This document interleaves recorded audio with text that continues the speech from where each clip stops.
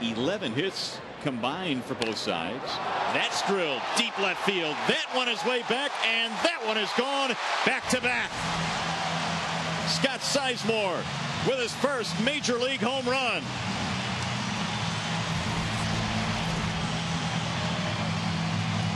And the Tigers have taken a 5-4 lead.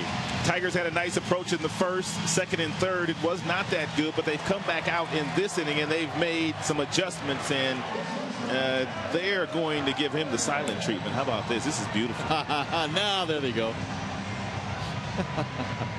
That's beautiful. When teams are doing that, they're having lots of fun. Real nice, short, quick, compact swing by Sizemore. One of those tailing fastballs that Pinheiro likes to throw in.